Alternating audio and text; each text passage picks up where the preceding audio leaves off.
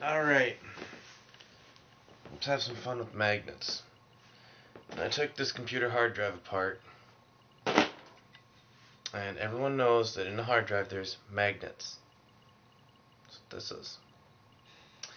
Yank this magnet out of this hard drive. Now this hard drive, there's that magnet there, it's going to stick there. It's stick to pretty much any good metal surface I can put on it. Pliers. Magnetize. So, to have some fun, we're going to see just how much strength this magnet has. Start out with a 2.5 pound weight. Pick it up. As you can see, I'm going to pick it up by the magnet alone. And voila!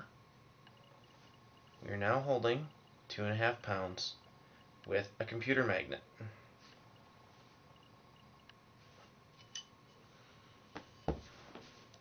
Next one to try. 5 pounds. Same experiment. Attach it to the surface. And it either holds or it doesn't.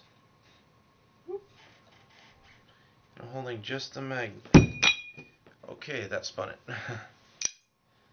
But until I spun it, it's not giving nice contact like the other one.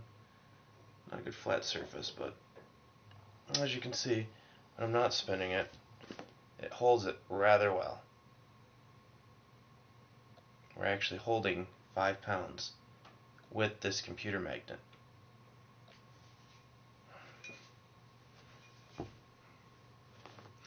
Next weight I have is 7.5 pounds. I hope there's enough space for me to actually hold the magnet. But we'll try it.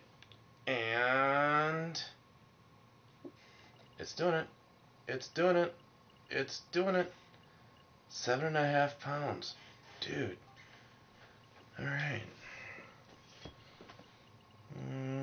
A decent 10-pounder.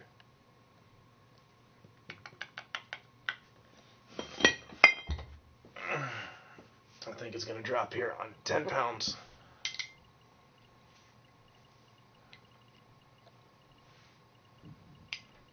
I don't feel a connection. Nope, it's not going to do it. So this little magnet here, can hold 7.5 pounds. Think about that. I yanked that from your hard drive. Sits right in there. This was the top one. Sits right in there just like this.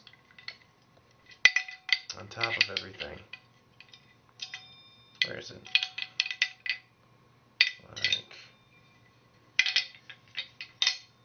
Nope, this is the bottom one. I'm sorry. Sits right in there, like that. In your hard drive. It's going to be a little spindle and everything. Everything's going to be around there. But yeah, I yanked it out of a hard drive, your standard computer hard drive.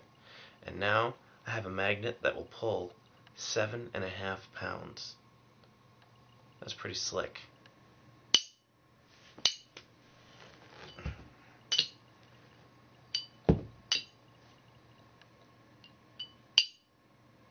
If I can get in a decent...